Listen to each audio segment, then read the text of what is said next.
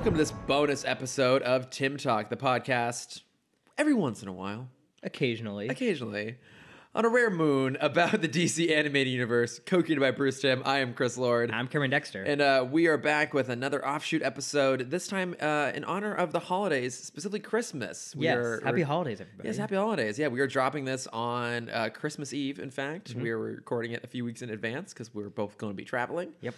But Cameron pointed out we'd never done an episode on like Christmas movies and Christmas specials. And there's so many. There are I didn't even realize how many there were until I started like doing a dive into it. Yeah. I came into you just scrolling on the Christmas Carol parodies. Yeah. There's a lot. There's so many. Also, we'll get to it, but there is one definitive answer for what's the best version of A Christmas Carol. The Muppets one? Yes, exactly. Okay. We've already gotten to it. Fantastic. How did you know I was going to say the Muppets? Because it's the one everyone talks about. It's the one I haven't seen. How have you not? Oh my God. I didn't grow up with the Muppets. I think I'm sure I've talked about this before. I've never seen a Muppets movie.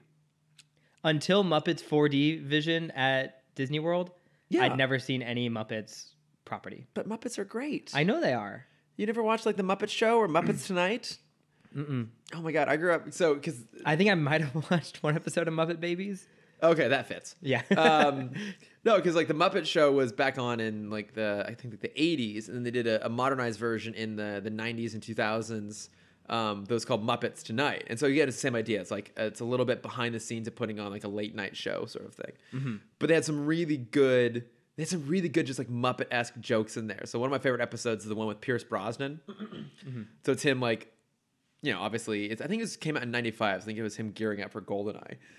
But he comes on and they're going to do a sketch about him playing James Bond, but it's the fact that he like doesn't know how to improvise and be off the cuff, and so he's actually like super clumsy and awkward going through like this whole sequence. There's a great shellfish joke in there that I really, really love. Great. And one of my other favorite ones was they had their guest was Garth Brooks.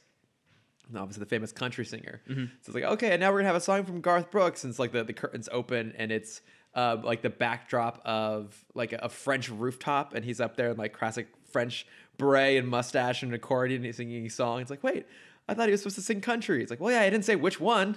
That's good. I like that. I love the Muppets. It's all dad jokes. I'm here for it. But yeah, you mostly made a list of like your favorite TV episodes and TV specials, right? I did, because there's so many. I feel like every cartoon had a Christmas episode. Oh, absolutely. I was going through the list. Yeah, because I started out doing mine of like, what are my favorite Christmas movies? I usually, so that's a good question for you actually. Around the holidays, like, when you're going to back and like revisiting your Christmas content, is it mostly TV shows or is it mostly movies? It's a mix of both. Okay. I mean, the movies they're kind of on in the background. Okay. It's the same movies every year. You have your Elf, you have your National Lampoon, mm-hmm. you have, every one of them, and those are always on. Grinch, yeah. But recently, I've found it a lot more therapeutic to go back and watch like the old not old cartoons, but like the cartoons that only would come on like on Cartoon Network during Christmas. Yeah, and there's something extra nostalgic about that. Well, yeah, because you probably haven't revisited them much since then. Yeah. So I've been doing that for the past couple years, and I try not to repeat them. Okay. But I have, 4 or 5 that like are my musts. Okay. And I even have a Nickelodeon put out like the best of Nick Christmas. Oh, nice. Because I feel like most of the Nick, because I was going through that list too. Like pretty much every Nicktoon had at least one or a few of them, and I always vaguely recall all of them. Rugrats was the big one because they had 3 Christmas episodes, 2 Hanukkah episodes, and 1 Kwanzaa episode. Yes. Thank you, 9 seasons. Yes. 9? There's 9 seasons of Rugrats, not including All Grown Up, which went on for another 4. That's insane. Yeah. And 3 movies? 2 movies. 3 theatrical movies. So you had the Rugrats movie, Rugrats in Paris, and Rugrats Go Wild. Yeah. I don't... You had the All Grown Up movie. My God. Which was not theatrical. I think that might have been it. Okay, let's say that was it. When they got to when they did All Grown Up, especially with the movie, I might be conflating my cartoons, but was there like a romantic plot between some of the kids at that point? Kind grown of. up, Like, like, with- Tommy and Kimmy always had a thing. Obviously, you could tell. Yeah. Wait, Kimmy. Which one was Kimmy? Kimmy was the sister that came in after Rugrats in Paris. Oh, So the Chucky's sister. Yes. Yeah. So the plot of Rugrats in Paris, for those who don't remember, it's the best of the Rugrats films. Chaz, Chucky's dad, finds the subplot is Chucky trying to find a mom again. Oh my god! I just realized they're both named Charles. Yeah. Never got that. Continue, please. Yeah, so Chaz is trying to find a new wife. Chucky wants a new mom. There's a very heartbreaking song called I Want a Mom That Lasts Forever. Oh, God. Talking about how his mom died when he was a baby. Yeah, real heavy for a 2-year-old. Yeah. And so they meet Kimmy and I don't remember the mom's name anymore. But they get married at the end of the movie. And then after that point, Kimmy is part of the gang in the same way that Dill was part of the gang after the first Rugrats movie. Okay, got it. Mm-hmm. And Kimmy's great. Oh, I just realized it's Dill Pickle. It is Dill. You never got that? I was never a big Rugrats person. Okay, yeah, it was Dill Pickles. You had Lou Pickles, Stu Pickles, and Drew Pickles. Yep. And then Tommy. Yep. What was the mom's name? Dee Dee. Okay. Dee Dee Yeah, Pickles. I was like, Deirdre? No, Dee Dee. Yeah. Mm-hmm. Dee Dee. You had Howard or Howie, and I don't remember the twins' mom's name, but she was like the super fitness, like crazy. That's house, right. like, Yeah, she was always like the leg warmers, and yeah. She was awesome. And then what was Angelica's mom's name? Because that was my mom. That was 100% just my mom. It was Drew and oh god, what is it? This is driving me nuts, and I apologize to everyone screaming at their whatever listening device. It makes you feel better. No one's screaming into the listening device. I would be. What is her name? Charlotte. There we go. Because it was Charlotte and Cynthia. Yeah, that's right. Wait, okay. So are any of the Rugrats holiday specials then on your list? No, they're not. They're not. They're not amongst your favorites. I've gone back to them a few times and they're okay. I think their Hanukkah episodes are better than their Christmas episodes. Okay, which also as it should be because we're basically going to talk almost exclusively about Christmas stuff. You and I both celebrate Christmas, but like there is a general lack of good like Hanukkah content out there. I have one on my top 10 list. I have one Kwanzaa episode. You do? I do. I can't wait to get to that. I'm trying to think of what show that would have even been from. Okay, so like when you were going back, so did you have all these off the top of your head, your list of stuff, or 9 of the 10? There's one that I found yesterday that has quickly made it to the number 10 slot. Okay, so what have you watched so far this year? This year, I've done my Elf rewatch. Yep. I've done my Olive the Other Reindeer rewatch. It's on my list. Olive is great. I haven't seen it in years, but I remember the year that came out. And it was this big deal because it was like this cross-media thing where they had the book and the stuffed animal. They had the animated TV special. There's probably an album. I don't even know. It was written by Matt Groening. Was it? Yes. So I think it's the mailman, the villain, is voiced by Homer. Oh, Dan Castellaneta? Yeah. Oh, shit, that's right. I mean, I remember Olive was voiced by Drew Barrymore. Yeah, this is a Simpsons movie. Holy shit. I honestly, when I wrote that down here, I thought I was like, oh, hey, do you happen to remember this random thing, All of the Other Reindeer? Of course I do. Are you kidding me? Which was the Shadows of the Empire of the Christmas movies. Shit, you had that on there too. Of course I did. I love Olive. I haven't seen it in years, but I really like it because like the whole conceit of it is that it's this dog named Olive who thinks that she is all of the other reindeer from the song about Rudolph. That's a really cute conceit. Yes, who knew you could write a whole movie about a simple misunderstanding? Yeah, she's like she like end up in the letters to Santa, and she ends up. Yeah, so she does end up being on the sleigh. Yeah. Sorry for the spoilers for people who haven't seen All of the Other Reindeer. 15, 20-year-olds. Yeah, it was like 2002-ish. Yeah, somewhere around there. But yeah, I mean, it played on Cartoon Network every day for Christmas, every year. Yeah. For the Christmas season. whenever I hear the song Rudolph the Red-Nosed Reindeer, You hear it now, don't you? I always think of all the other reindeer. Olive, the other reindeer. So I was listening to the other day when I was in the car because I'm desperately trying to get into Christmas season. It's hard to do in LA. Yeah. But that came to mind that I had a follow-up thought, which was like, holy shit, like they had to really heavily market that. Think about how much harder marketing would have been back in the day before social media when you couldn't just like target people specifically. They had to find a way to get people to care about this completely new Christmas thing coming along. Mm-hmm. I mean, Elf did it. Elf has submitted itself. But Elf had the advantage of being a theatrical release movie. Yeah. Right? It's like a movie always helps. But when you're like a TV special / book / whatever thing, that's a lot harder to actually like guarantee you're going to get in front of people. Mm-hmm. Like you actually have to put like the box with the book and the stuffed animal like on displays everywhere. You have to like put a shitload of commercials out there for the TV special when it airs. Like, that's hard. Yeah. That's hard work.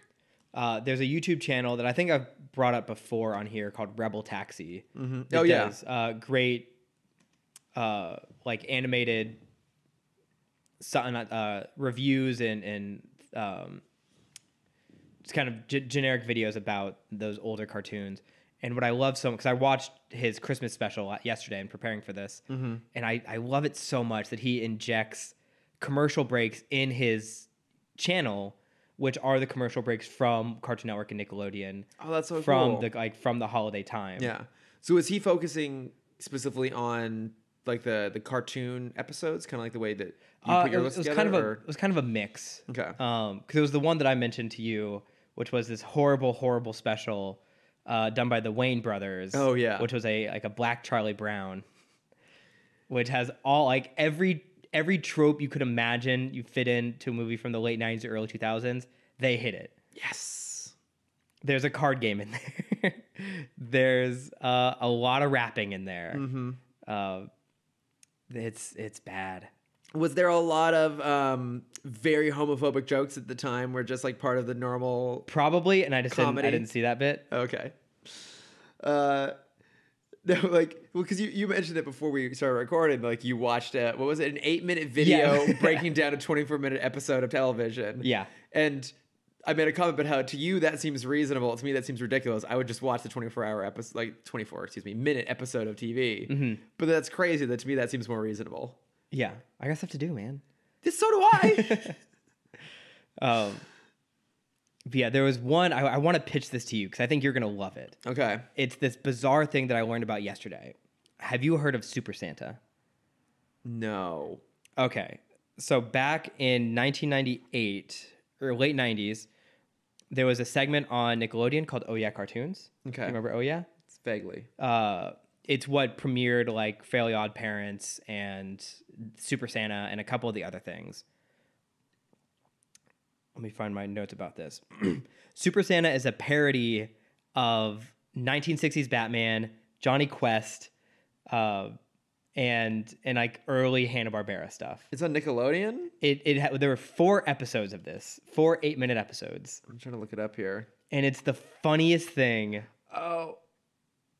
It has the look of like an early Hanna-Barbera. Yeah. Where Santa is a superhero alongside Mrs. Claus.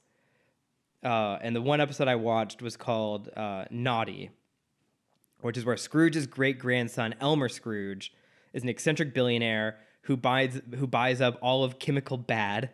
Love it. Yep. Already. And gasses all of the neighborhoods across the world to make all the children naughty. So they all have to go on the naughty list with him.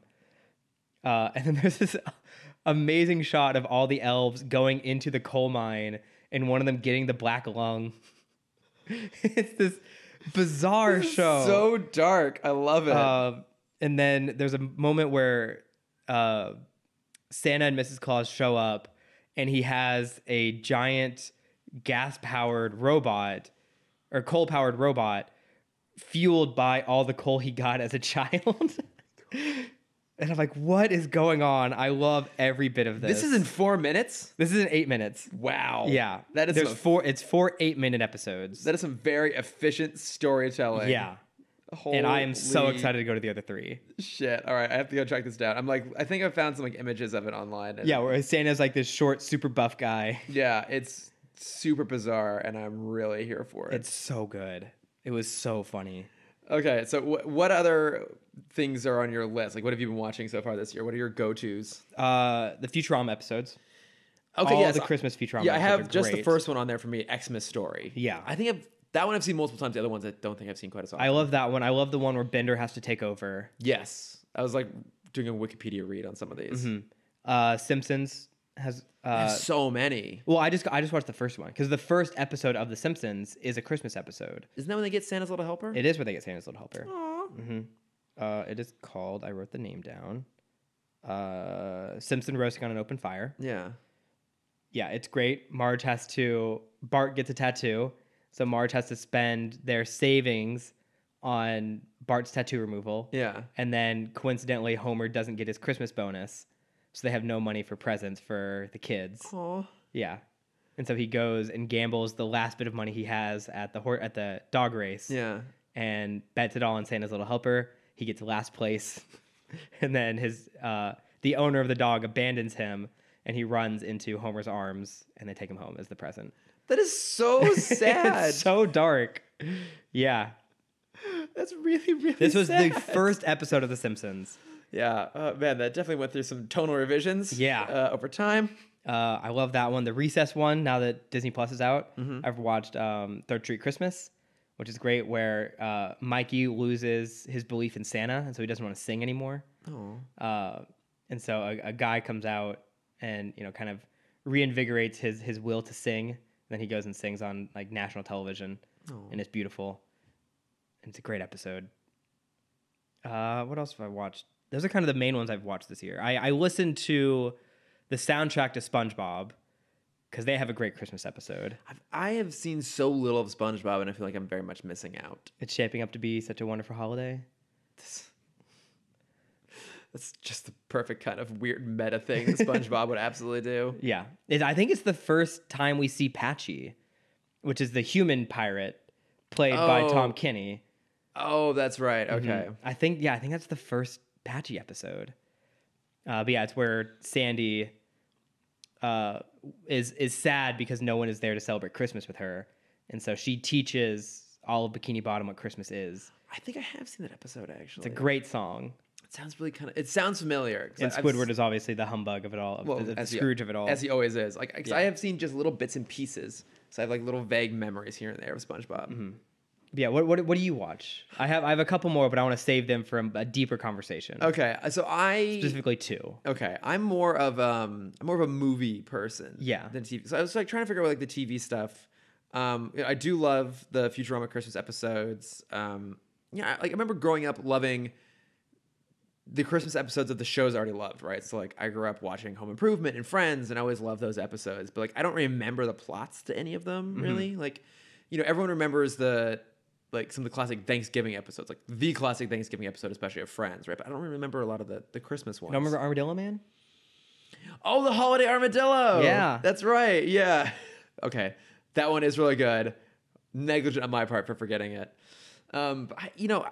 Because I didn't go back and revisit them for a long time, like they never really came to me, but I always had my staple of Christmas movies. And so the one that like I have to watch every year, and the first movie I watched this year is the 60s animated Grinch.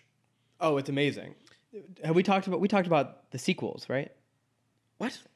It's the Dr. Seuss Grinch is a trilogy. What? Yeah, I just found out about this year. Wait a minute. Where can that story possibly go to warrant sequels? Prequels. Okay. So the second one is a prequel called The Grinch Day, which is a Halloween episode. It's a Halloween short featuring the Grinch that won an Emmy for like best song. It's still a musical. Really? Yeah, just no one talks about it for some reason. And then there's a third one. Wait, what's the plot? I haven't watched it yet. Oh. I was supposed to watch it with my friend, but we just never coordinated.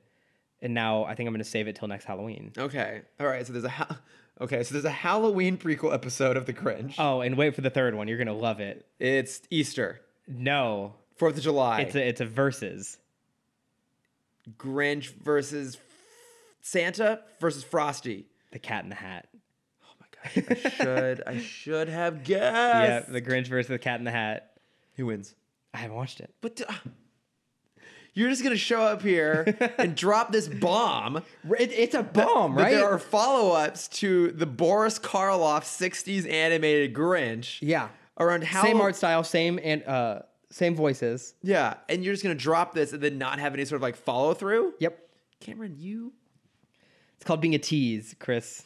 I'm getting serious Grinch blue balls over here. Exactly. Green balls? Hairy balls. Let's. You know what? I'm gonna save us from this tangent before it gets too far and too gross. But that's crazy. I had no idea because Yeah, I always think I literally found out about this 3 months ago. yeah, because I feel like the conversation around the Grinch is usually like, oh, what's your version of the Grinch? Mm-hmm. Like I know a lot of people that cannot live without the Jim Carrey version, which I have no time for whatsoever. It has moments. So I was on the phone with my parents the other day, and they said that they had been watching it with the family that it was on. The rest of my family that does not live in LA down here.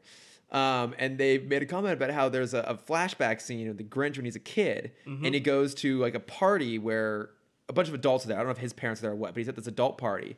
And in the background... He's an orphan. He's an orphan, that's right. Yeah. In the background, you see all of the Who's showing up to the party, dropping their keys into a bowl.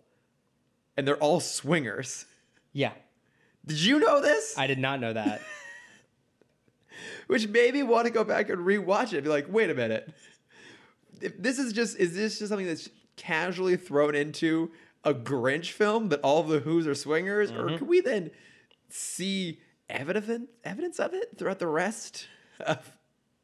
Yeah, why do you think they all celebrate every holiday together? No one knows whose parent is who. I guess that's true. That's why they're called the Who's. Exactly. Oh my God, it all makes sense now. We've uncovered the conspiracy. The Who'spiracy. So, like, at some point I should go back and rewatch it. I mean, obviously, Jim Carrey's great in it, but for me, it didn't land when I saw it. Yeah, And it's then- worth going back because I think you appreciate it more as an adult. Okay. And then have you seen the Benedict Cumberbatch one from last year? I have. We maybe even talked about it last year. I didn't see it. How was it? It was fine. I think it takes good moments from both of them because it's kind of its own version of it. Sure. And yeah, it takes good moments from both, but I don't think it lands near either of them.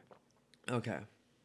But I like the art style. Yeah, the art style's cool. The only thing I remember from that trailer, there was one moment that always made me laugh when I was in the trailer, and it was when he's trying to creep through the snow. And Yeah, then and it Max crunches. behind him, like jumping through the snow. And it's crunching. Yeah, that one. There's Yeah. one thing that always made me giggle. But okay, so your version of the Grinch is also the 1960s animated one. Yeah. Okay, yeah. So that's on my list. I've also watched so far this year the Santa Claus, the Tim Allen movie. Oh yeah. I remember seeing the second one in theaters and not really caring for it. I don't think I've ever revisited it. I never bothered with the third one. Mm-hmm. But I love that first one. Yeah, the first one's. I think the second one's also pretty good. Because then you deal with the dilemma of like his son is on the naughty list. Yeah.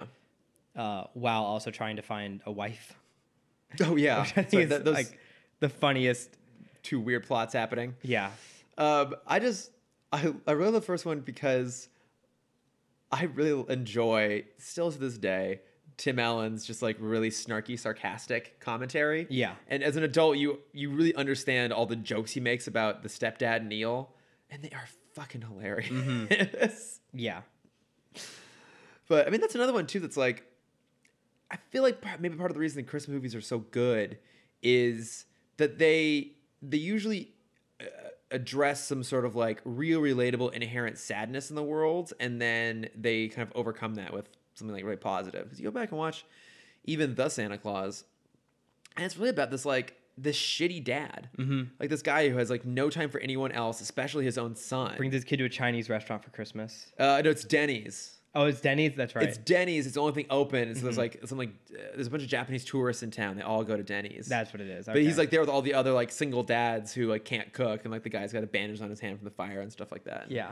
You know, it's actually like inherently really sad, and like Tim Allen's mean to his kid. It's like a good part of it.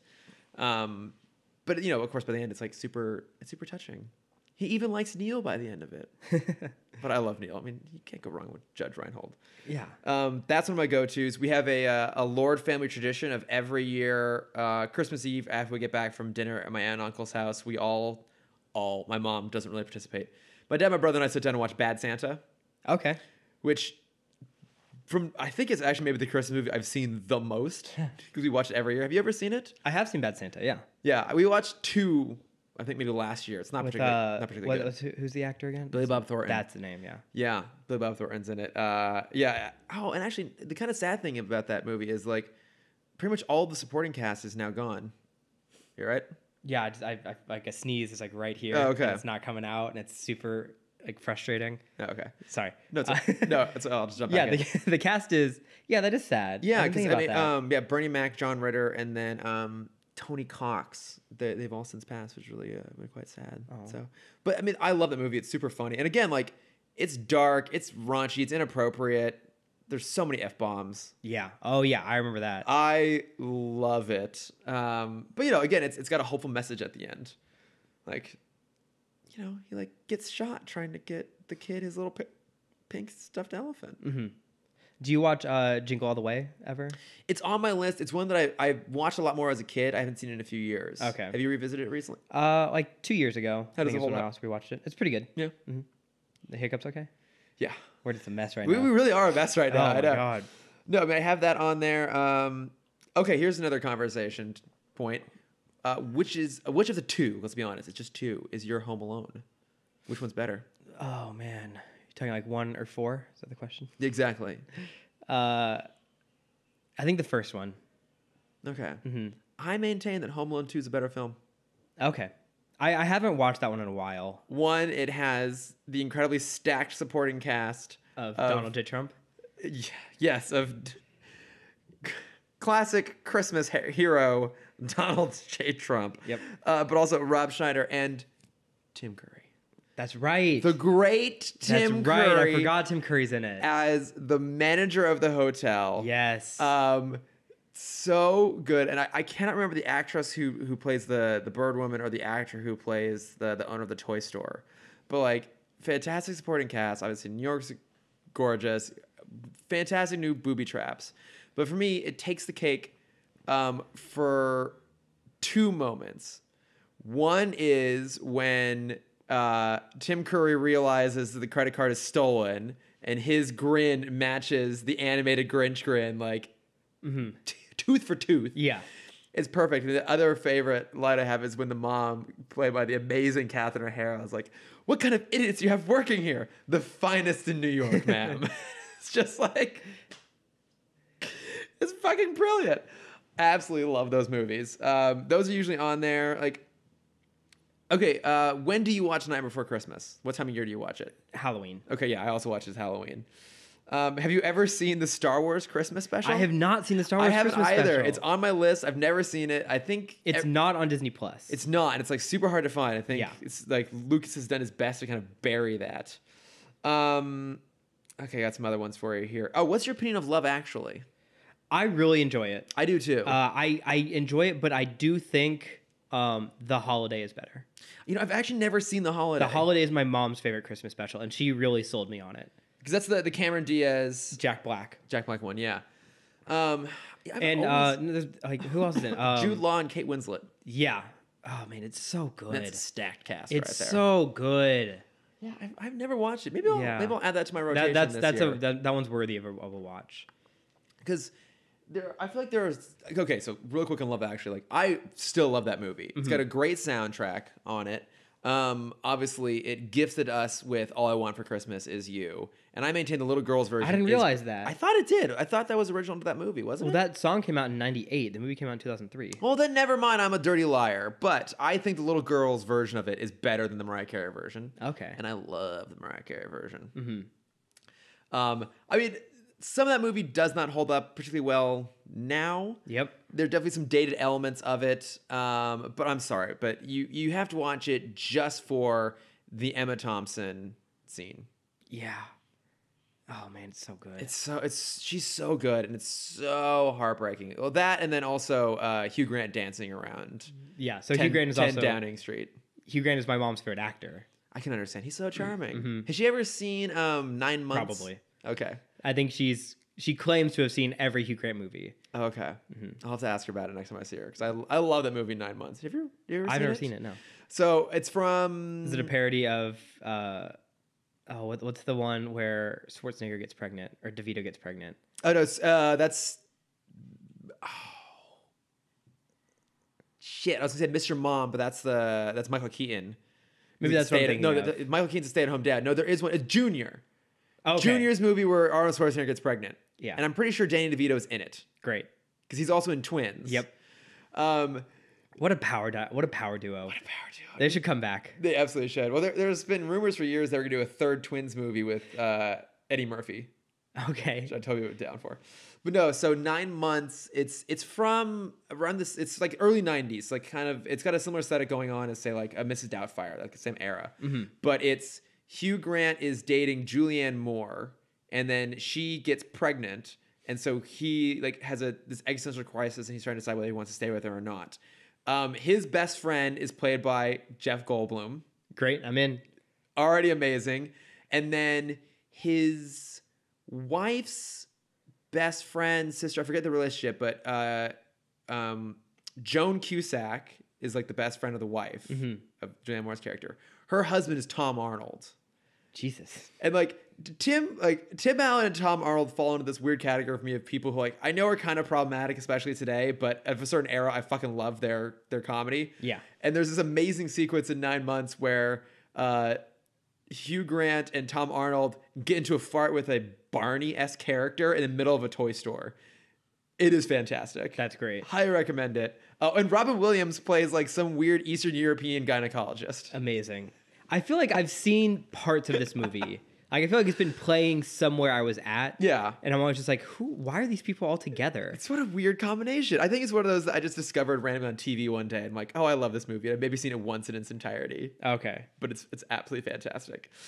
Where was I in terms of like, okay, so a movie that I watched for the first time last year that I actually wasn't as keen on as I was hoping was National Lampoon's Christmas Vacation. Okay. You said it's on your list, right? It's like one of your go-tos. It's like my favorite background film. Okay. Like I don't think I could tell you the full story of that movie, but I know I've watched it 7 times. Okay. Interesting. I can see the appeal. It just didn't quite work. I get for it. me. Yeah. I think maybe if I had seen it as a kid, it would gel a little bit more. Yeah, because that was my thing. I didn't see it until like college. Yeah. And I think part of it is I grew up with other National Lampoon movies. This one was like, it's kind of okay. For some people, it's like their favorite Christmas movie, which is, to each their own. Yeah. I'll go through some of my lesser cartoon ones really quick. So the Kwanzaa episode, I'll talk about that for a second. What's the Kwanzaa episode? The Proud Family has the best, I think it's one of the best holiday episodes ever. Mm-hmm. And it's the day after Christmas.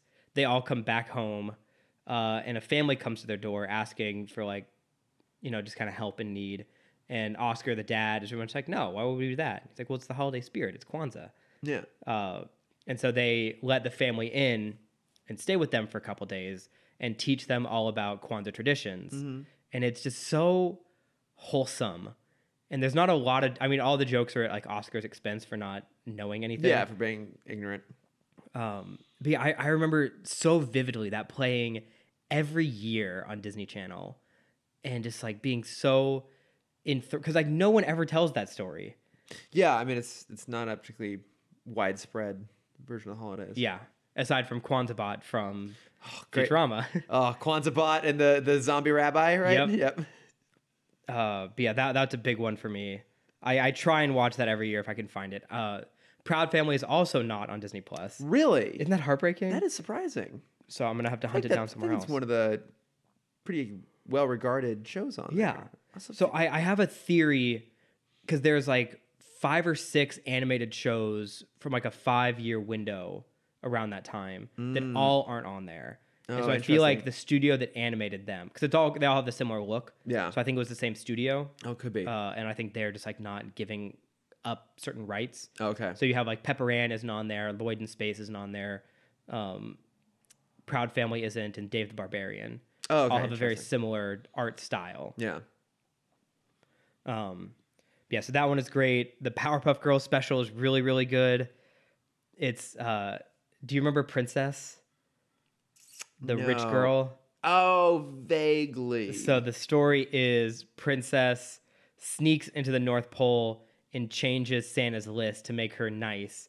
And her wish is getting superpowers to rival the Powerpuff Girls. Oh my God.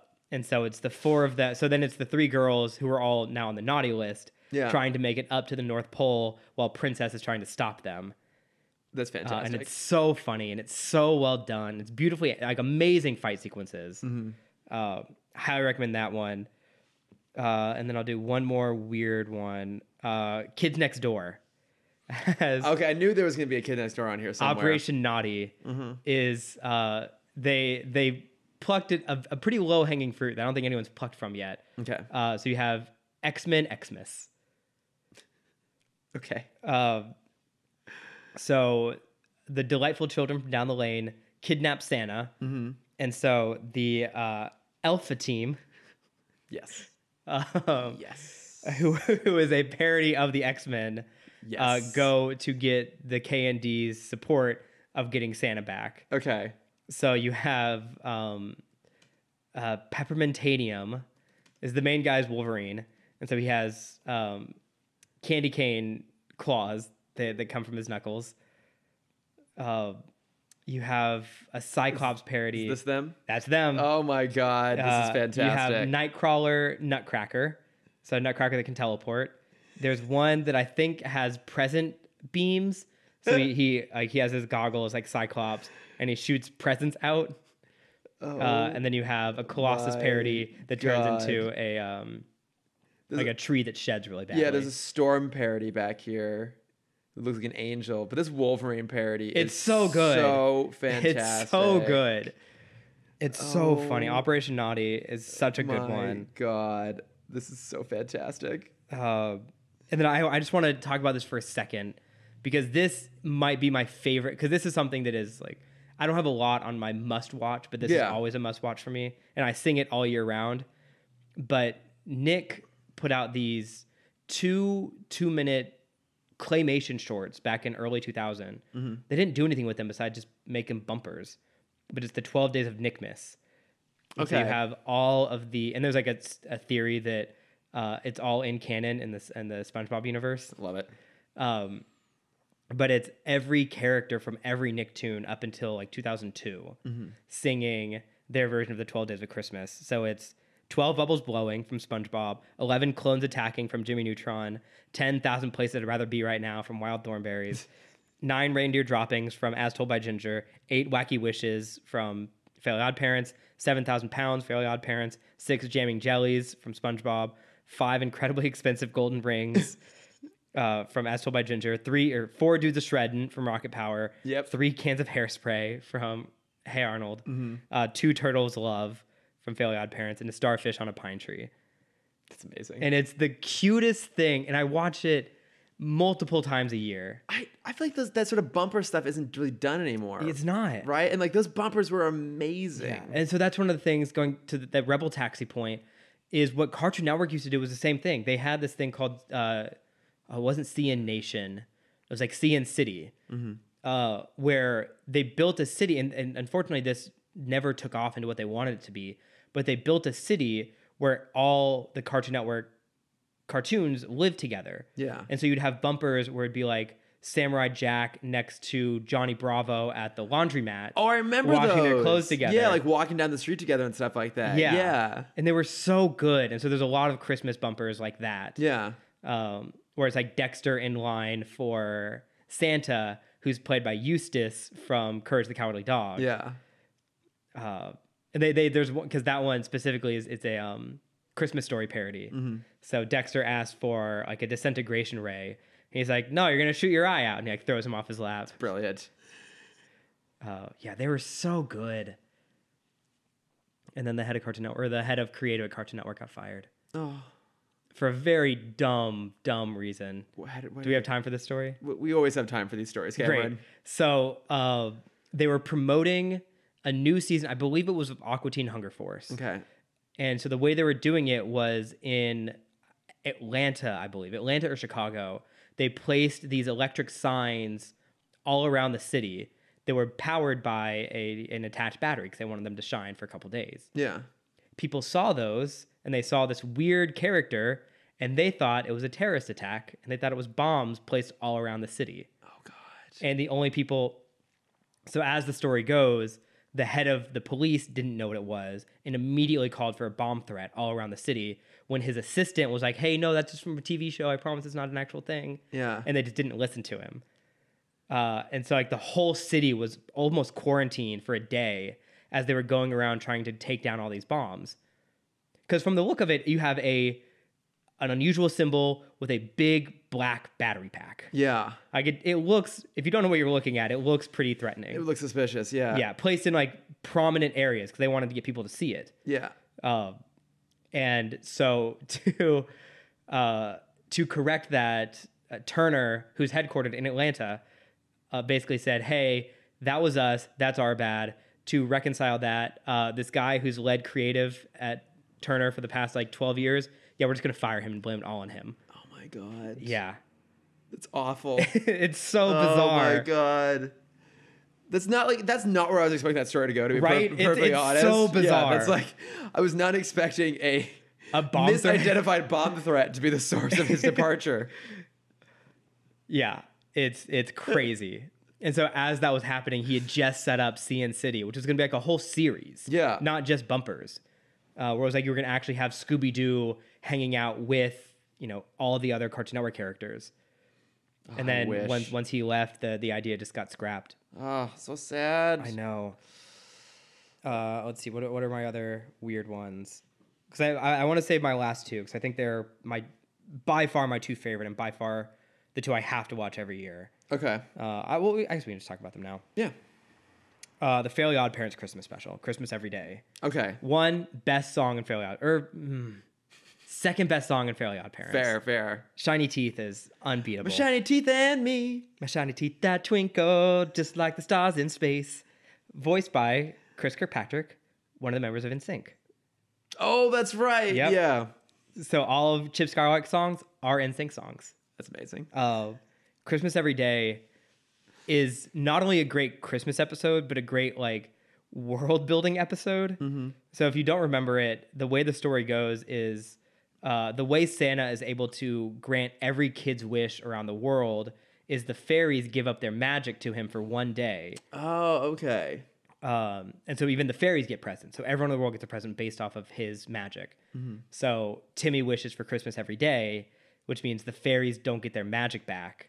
And Santa has to continue to expend all of this power or he goes crazy. Yeah. So while all that's going on, Timmy trying to get up to the North Pole to fix it, you have the other holidays that are now angry at Santa. So they're trying to kill Santa and get the magic for themselves so they can be the all-powerful holiday. This is fucking brilliant. You have the Easter Bunny with grenade eggs. I remember that. Yeah. Oh my God. You have Cupid's arrow. And what are the other ones? Because the long, the B-plot joke of the show is Timmy hates Timmy hates Valentine's Day because he can never get a date. Yeah. And then Timmy disguises himself as the birthday boy to be one of the holidays. Because there's Baby New Year, who's like the Hulk of them. Yeah. Oh, and then the April Fool. That's the last one. Yeah, I'm looking at it right here. Yeah, there's Cupid, there's April Fool, the Easter Bunny, and then these are so clever. They're so fun. Like, the episode is so good. I need to revisit this. What's the dog? There's a wiener dog. Oh, that's Cupid's dog that he just likes to bring along with them. So I think they call him the 4th of July weenie. But it's really just it's just Cupid's dog that he can't leave ever. So he just brings him along with him. That's so amazing. Oh yeah, my it's so God. funny. And so then the finale of the episode is all the kids have to use their wish combined to wish for the day after Christmas. I love it. And they have there's one joke because Christmas lasts for 34 days, where it's the carolers trying to make up new things for the 12 days of Christmas. Yeah. It's like, on the 24th day of Christmas, my true love gave to me slacks. It's so good. Okay, wait, is that available somewhere? Because I really need to go watch this.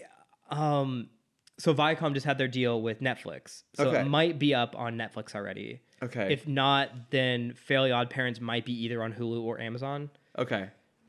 But I have that one on DVD. So that is a must watch for me. Oh my God, I gotta go back to that at some point. And then my number one Christmas special, which I watch every year and makes me tear up every year, is the Hey Arnold Christmas special. Is that the one with Mr. Huyn's daughter? Yep. Yep. Okay. Yeah. So Arnold, the boarding house Arnold lives at, does a Secret Santa. Arnold gets Mr. Huyn, and the present he wants to get him is to reunite him with his daughter that was separated when they left Vietnam during the Vietnam War. Yeah.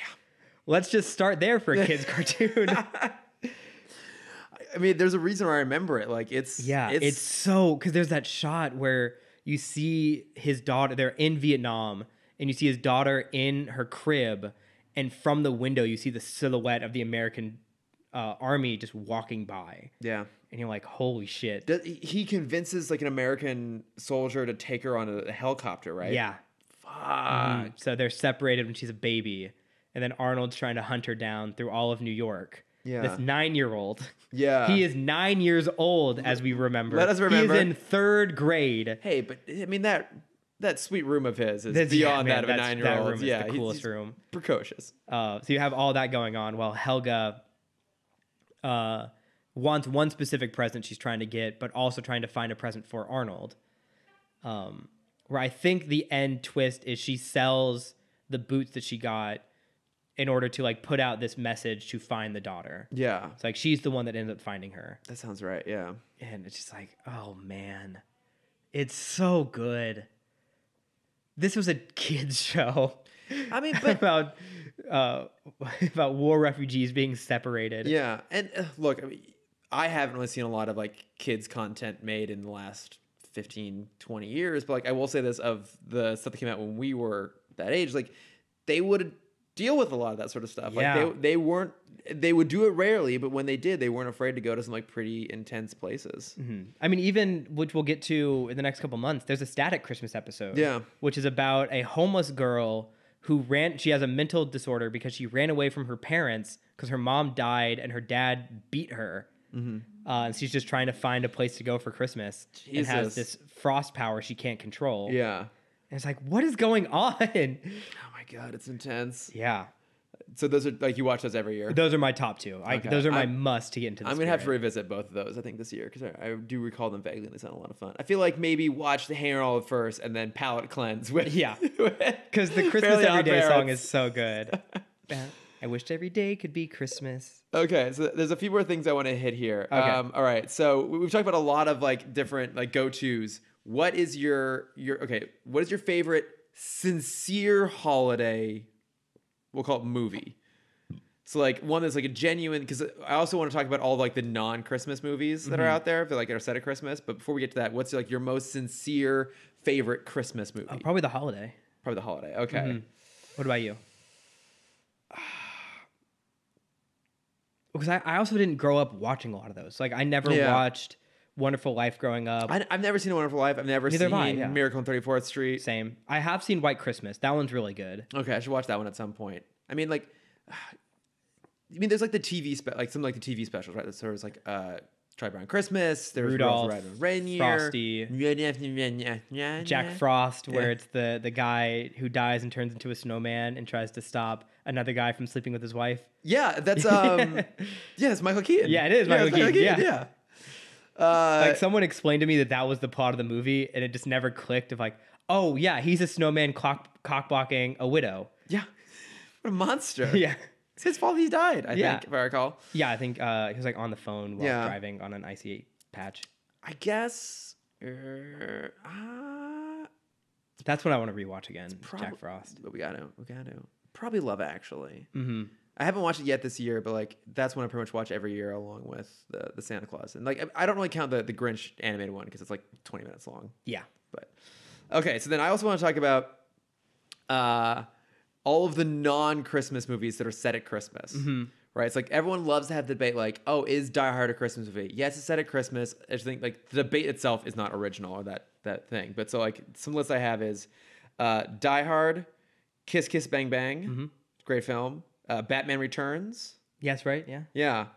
My list stops there. I know there are more, but Gremlins for me. Oh, that's right. Gremlins is set That's mine. Yeah, Yeah. Gremlins is set at Christmas. I mean, pretty much anything Shane Black. So, yeah, Kiss Kiss Bang Bang, Iron Man 3 Yep. would count. I think The Nice Guys is set at Christmas, but like it's only vaguely even referenced. No, I feel like that's summer. Maybe the end of it is set at Christmas. I think so. Yeah, it is because they invite what's his face over for Christmas. That's right. Yeah. So yours is Gremlins. Yeah, I've never seen Gremlins. it's great. I need to watch it. I rewatched it for the first time like a couple months ago, and it holds up so well. And I've heard that Gremlins 2 is also pretty fun because it's just like weird and like kind of a meta commentary on Gremlins. Yeah, and also with all the hype around Baby Yoda right now, it's funny to go back and rewatch Gremlins because it's just a remake of Gizmo. That's absolutely true. Mm-hmm. Except Gizmo sings, which makes him infinitely cuter than Baby Yoda, and that is my stance, and I will stand there forever. It's a very controversial opinion. Yeah, I disagree with you entirely. I think Wait till you hear Gizmo sing. And then he does a race car scene. He's watching a race scene on TV, and he grabs like his pillow on his bed, on his little Matchbox bed, and he's like acting like he's driving through the scene, and it's the fucking cutest thing in the world, Chris. You don't understand. But like little Baby Yoda, I get it. He holds a cup of soup, and it's so relatable. Yeah, who doesn't just stand there watching drama unfold while sipping a cup of soup? You know who else did that? Kermit. Months ago, years ago, that meme already came out. Yeah, that was a cup of tea. It was. Yeah. And he was just like, I don't care. Mm-hmm. Baby Yoda cares. Baby, he doesn't know what's going on. He's just he's so naive and adorable. Yeah. Also, can we just acknowledge the fact how egregious it is that no one planned for any sort of Baby Yoda merchandise for the holidays? They're rushing out the ugliest stuff. Yeah. 'Cause I was on Shop Disney like 2 days ago, and it's literally a screenshot from the series on a t-shirt. Yeah, I know. And that's their Baby Yoda merch right now. I know, it's ridiculous. It's so funny. It's how did you not plan for this? I know. Star Wars is like infamously known for over merchandising themselves. It's a merchandising empire. Yeah. And you delivered the cutest thing yet in a universe that's known for cute things, and you don't have toys prepared for it? Yeah. The only thing they've done is at the park in Batu, they moved the Yoda plush toys from the back of the room to like the first thing you see. And so people are like, oh my God, it's Baby Yoda plush. I'm like, no, that's been there since, the park opened. Yeah, it's just Yoda. Yeah. It's just Yoda in plush form. Yeah. So ignorant. What else do you have? Do you have like a weird one? What's like your weirdest Christmas thing you remember seeing? I don't really have a weird one. Where are you going with that? I have one that I watch every couple years, which is the Boondocks Christmas. Oh, okay. Where the plot is Riley trying to rewrite the school Christmas play to make it a black Santa, and everyone up in arms about it. And then what's his brother's name? I've never seen the Boondocks. So it's worth watching. I've heard it's really good. Yeah, it's so funny. What do I have? Where is it? Huey. Sorry. Okay. Yeah. Sorry. Huey is the one trying to make it a black. No, it's a black Jesus. Okay. Even better. Yeah, and then Riley thinks he's on the naughty list, so he goes to different malls beating up the Santas until they put him on the good list. That's amazing. Yeah, that one's great. Yeah, I didn't really have any weird ones. Like Wacko's Wish is a great one. I think maybe I've seen it once. I love that one's Animaniacs, definitely worth but I've never back seen to. it. I don't know. I think it's probably my favorite sincere Christmas movie would be Love Actually, and then for like my off kilter one, probably Kiss Kiss Bang Bang. Like I love Batman Returns, but I love it so much that I don't feel like I have to watch it at Christmas. Yeah, but I love me some Kiss Kiss Bang Bang. It's great. But I mean, so at the end of the day, we are still a DCAU podcast, and we do have a few episodes of the DCAU that are Christmas themed. So even though wait, quick, do you have any Hanukkah things? No, I've never. There's not a lot, and I haven't really seen much of it. So there's one Hanukkah movie. There's a Hanukkah decom called Full Court Miracle, which is a Jewish basketball team trying to make it to the playoffs. So it's a joke on Full Court Press. Yeah. And the big crux is there's a horrible snowstorm outside. In the final game, the school runs out of power, and so they use the external generator, and it only has enough juice for, what is it, 7 minutes Yeah, of gameplay, but it lasts, like the whole quarter, that's fantastic. and they win. Yeah. No, It's very, I mean, it's a decom. yeah, but that's cute. It's very cute. I like that one a lot. I like it. All right, but then so we have a few a few DCAU Christmas episodes or holiday episodes. I think we've seen about half of them, and I vaguely recall the other ones. So we have Christmas with the Joker, which is the second episode. Yeah, second episode ever of the series. So that's the one. Oh, that's the one where the Joker escapes Arkham Asylum by riding atop a rocket-powered Christmas tree. Yep, and that's where we first are introduced to Jingle Bells, Batman Smells, Robin Laid an Egg. Did that not exist before? I don't think so. Oh, interesting. I mean, you would have been alive. I wasn't alive yet. That's true, but I wasn't. What does your memory say? It's all very blurry. Gotcha. I mean, that one's pretty fun. Then there's Holiday Nights from the new Batman Adventures, which that's the great, what would you call it? Like a triptych, like the multi-part things. So there's the one with Clayface attacking the Christmas shoppers and Batgirl saving the day. There's, what is it? The second one, this other part of it's Harley and Ivy? Yeah, because that's the first time we see their rework, their reanimation. That's right. Yeah, I'm trying to remember what they're up to. I don't remember anymore either. The only part, the part I remember the most is the New Year's Eve thing. And that's when Gordon and Batman go to the same diner every year and like have a cup of coffee and just like chat for a minute. Yeah. And then Batman always like slips out the door and leaves behind cash. And Gordon has a great comment. Like, oh, one of these years I'm going to beat him to it. That's a great moment. Just a good episode overall. It's a great episode, yeah.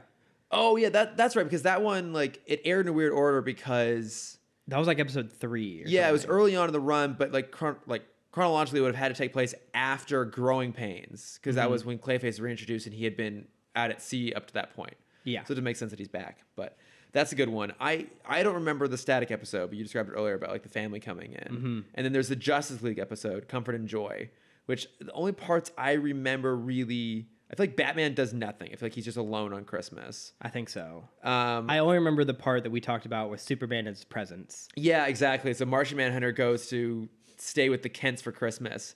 And even Superman as an adult, I think, still believes in Santa, 1.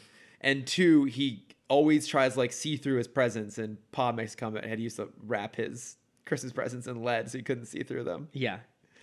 Oh, because I think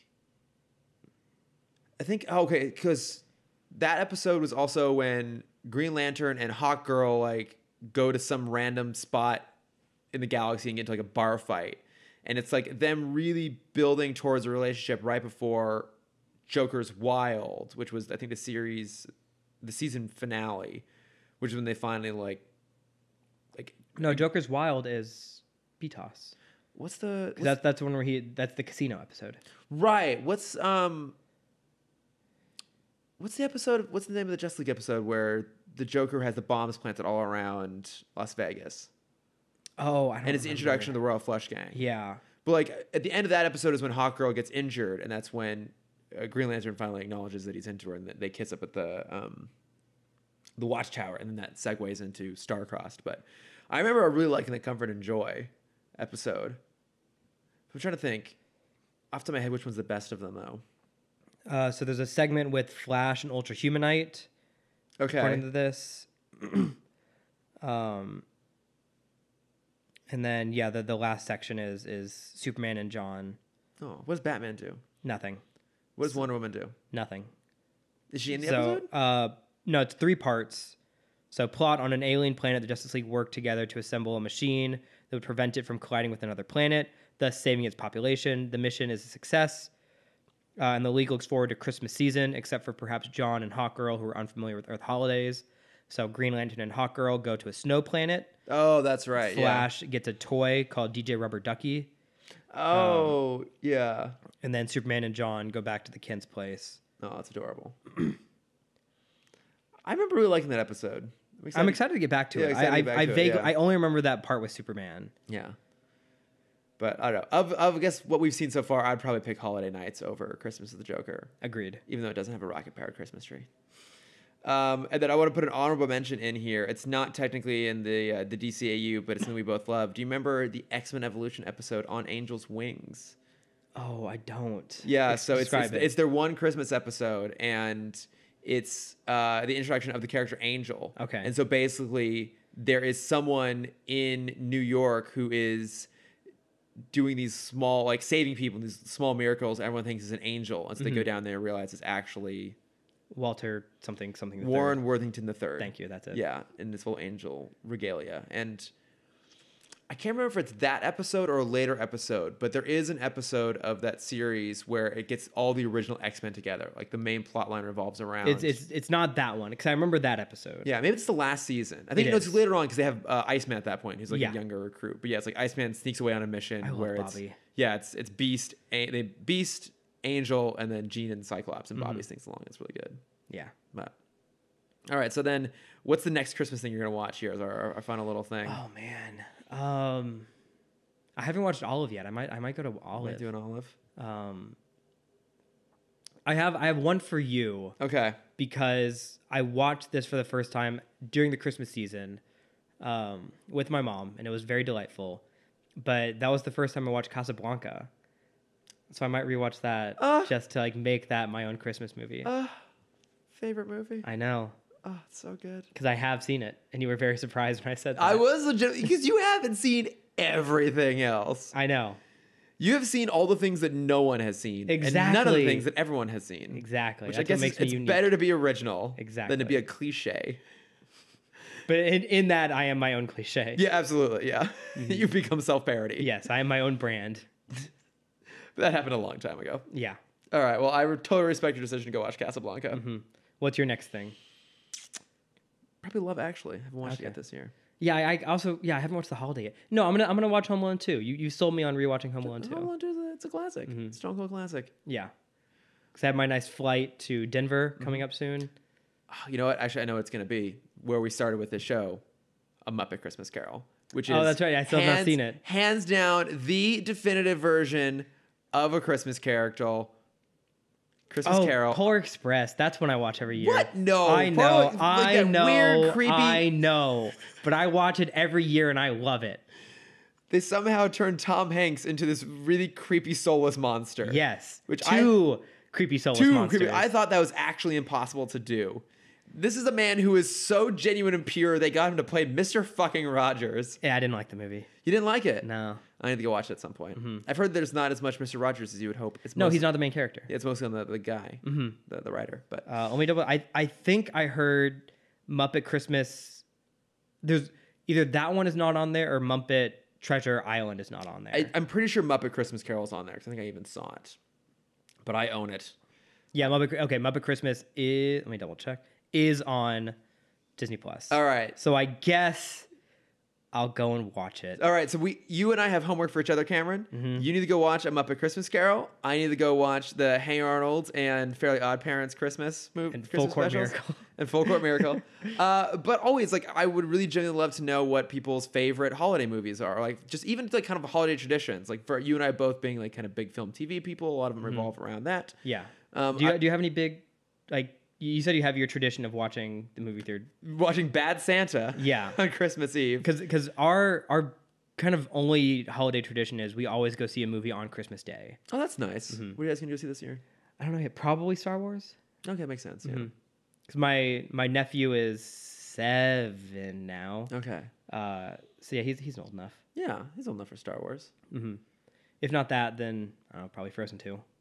Oh yeah, you've seen it. I've seen it. Yeah, I enjoyed it. Oh yeah, we'll have to plug that one soon. If you haven't talked about I unfortunately just saw the Broadway Frozen, which I was hindered by two variables of having just seen Frozen 2, which I think the new songs are better than the added songs in Broadway. Oh, okay. I was about to say the original ones. Like, what? No, There's no. only one belter in Frozen 2. Yeah. Yeah. And it's great though. So good. Also, Panic! At the Disco version is better than the Idina Menzel version. Oh, you don't like the boy band song that Christoph sings? Not my jam. I loved it. Oh, it was so good. Didn't work for me. Totally understand why it works for you. 'Cause I'm lost in the woods. But no, the Broadway one, it's okay. The new songs feel very like shoved into place. Okay. Where they're not really necessary. Okay. Except one, they give Oaken a song. and it's so funny. The guy in the shop? Yeah. Oh, Chadwell Oaken. Okay, I'm seeing it sometime in January. I have tickets. I'm super excited for it. That's worth the ticket, is seeing that song. Okay. Because it's so weird. For that price of admission alone. But then like people praised it for having like these amazing special effects. And they are amazing. But having just seen Cursed Child, which is like the peak of theater effects. Right. It was just like, oh, this is fine. It fell a little short for you? Yeah. No, I'm sorry. That was very unfortunate. The I took Jamie. Yeah. And she loved it. Okay. So like, yeah, I'm pretty excited about it. But no, in terms of like holiday traditions, not too much. Like we used to always go, all the family together, go up and get a Christmas tree. We just do like fake trees now. Do dinner with the family Christmas Eve and Christmas Day. We go to my grandparents' house. It's pretty standard. We don't do anything like really particularly special. My single favorite part of Christmas though is our tree, much like the tree I have in my apartment here, completely loaded with nerdy ornaments, right? So it's all the Hallmark ornaments from the last 20 years. So it's Star Trek, Star Wars, Batman, anything for like the space race. So there's like a space shuttle, Gemini caps, all this sort of stuff. And the older ornaments you would actually plug into the light strands. And so when you turn the tree on, all the ornaments would come on, but they'd all talk. That's cool. Oh, shit. So the thing about our Christmas tree is when you turned it on, it was like Darth Vader talking over Spock, talking over the Emperor, talking over John Glenn. That's sick. And like it would go on and on and on. And like the very last thing you would hear would be the Death Star ornament, because it's, fire at will and actually like boots up and they shoot it. But yeah, there was this cacophony every time you turn it on. It's like, that was my favorite thing as a kid. I was like, every morning I'd like run down and turn the tree on and I'd listen to it talk for. That's so cute. For 2 minutes. Do you have a favorite ornament? It's probably, we have it's an old ornament, and I think I may even have found a newer one recently because the old one we had was starting to wear out. But it's the original shuttlecraft from Star Trek, from the original series, and it's a message from Spock. It's not Leonard Nimoy, not even close to it. But it's like Spock wishing everyone a happy holiday. That's cute. Yeah. How about you? I have two that I love, and I stole one of them from my mom's tree because we have like the family tree. We have my mom's tree, and then we had my tree. Okay. So your mom can have a really nice, beautifully decorated tree, and yours was covered. Well, yeah, hers was all like gold and white. So all the ornaments had to be white or crystal. Okay. And then all the lights were gold. Yeah, and yours was just super nerdy. Yeah, mine was just like a kid's tree. Yeah, as it should. But she had this beautiful crystal Snoopy holding a candy cane, which I really love. And then when I moved out here, she finally trusted me with the Snow White ornaments. So it's Snow and then the Seven Dwarfs, six of the Seven Dwarfs. We lost one. No. But they're from 1993 when I was born, and it was our first trip to Disney World. She bought these ornaments. So I put them on my tree very delicately. Aww. I'm very scared every time I take them out of the box. I'm sure, yeah. We've already lost one. Yeah, I think it's Bashful. So no one cares about Bashful. Yeah, he was hiding away anyway, so it's fine. Oh, that's really adorable. But yeah, I would love to hear what other people's like holiday traditions are. Yeah. Your go-to holiday movies too. But I think that does it. I think we did it. All right. Well, if you want to send us along your traditions, your favorite movies, stuff, we are at Tip Talk Pod on Facebook, Twitter, Instagram, and Gmail. That's right. If you want to see my archived art page, you can find that at Cameron.Dexter. If you want to see my face and everything attached to it, you can find that at CamDexter_adventures. Yeah, and if you want to find me, I am at Lordifer on Twitter and Instagram. I'll try and put something up around Christmas. Yeah, I'll post. I haven't posted in like a month. Post something. But if you're listening to this the day it comes out, thank you. But it is Christmas Eve, so yes, for those who celebrate, Merry Christmas, Happy Hanukkah, Happy Hanukkah, Merry Kwanzaa, Merry Kwanzaa.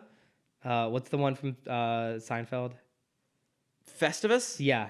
Happy Festivus. Happy Festivus Merry to the rest of Festivus. us. But no, happy holidays to everybody. Yeah. All right. Thanks, everybody. Thanks, guys. Bye. Bye.